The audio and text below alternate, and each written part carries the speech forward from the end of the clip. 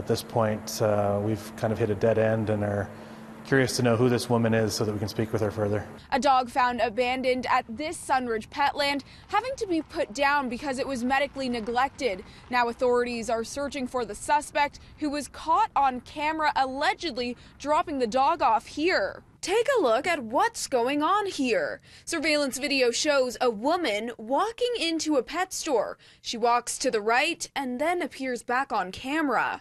But look closer. It appears the woman's jacket is done up when she first walks in, and there's a bulge. Moments later, her jacket is seen unzipped. A few minutes later, left the store with a free and open jacket, and a dog was found in the aftermath. The dog found in the pet store was this pooch, believed to be Maltese or Bichon. An examination concluded the dog was older, it had untreated diabetes, a severe dental disease, and couldn't seem to walk. As a result, veterinarians determined it had to be euthanized to end its suffering.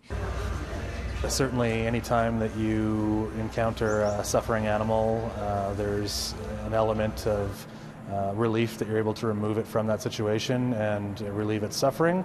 But, it's also concerning that people are still doing these types of things when resources are available. We hadn't noticed her. She was hiding right here in the corners. A spokesperson for Petland told City News situations like these are rare. It doesn't happen, so it was quite odd to have a pet in the store that didn't have an owner.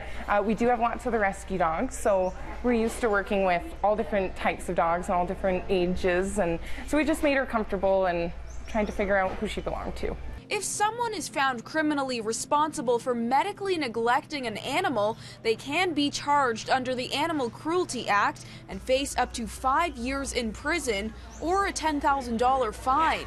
If you see this woman, you're asked to contact the Calgary Humane Society or police. In Calgary, Brittany Rosen, City News.